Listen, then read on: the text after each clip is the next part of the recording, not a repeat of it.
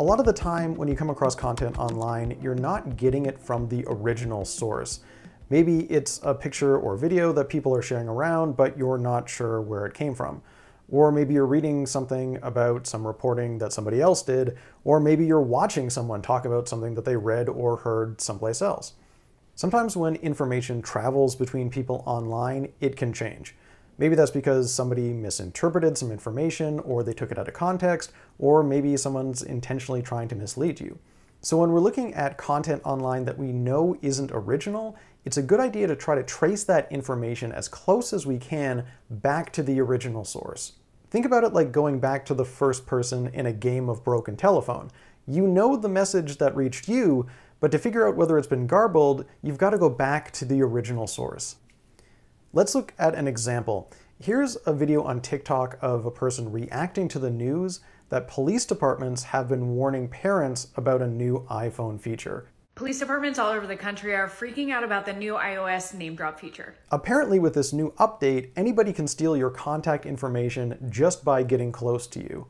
Now, that sounds pretty scary, but this TikToker thinks that the problem really isn't all that serious. But the truth is, this fear is a little overblown. Something that we see a lot on social media are people talking about or reacting to stories that they've read in the news.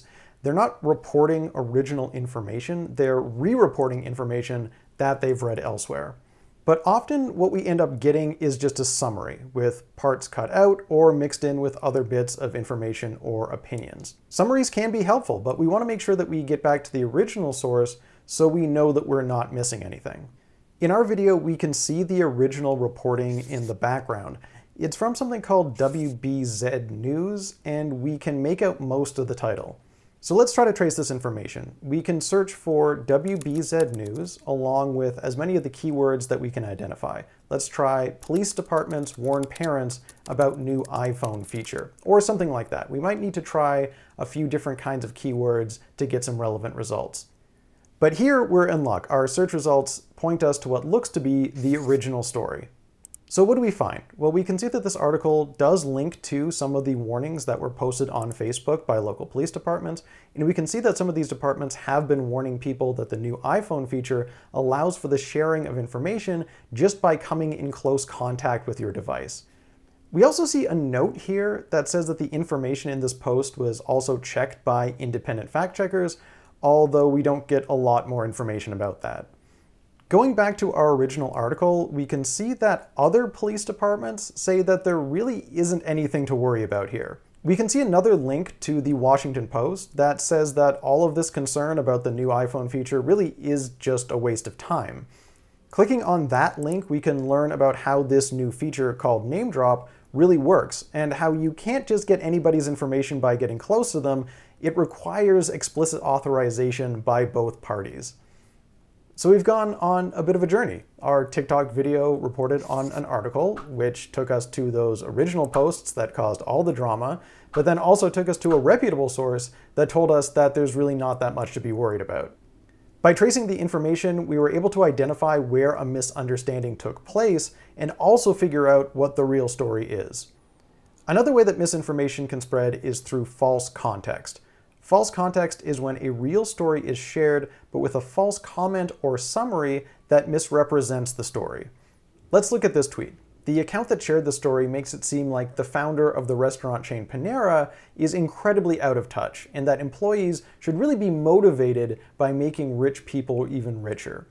This headline got shared a lot on social media, and of course, there were reactions on TikTok. Shocker, workers are not motivated by generating profits for their shareholders. Imagine that. So is this person really so out of touch? In the replies to the tweet, there's a link to the original article, and it's from a source called Business Insider. The headline is the same, and if we scroll down, we can see those reactions on TikTok that are making fun of those people who think that overworked and underpaid employees should really be motivated by making more money for multi-million-dollar companies, and that nobody cares anymore about those poor shareholders. It's sad, really. But now let's see if we can find out some more information about this "nobody cares" quote.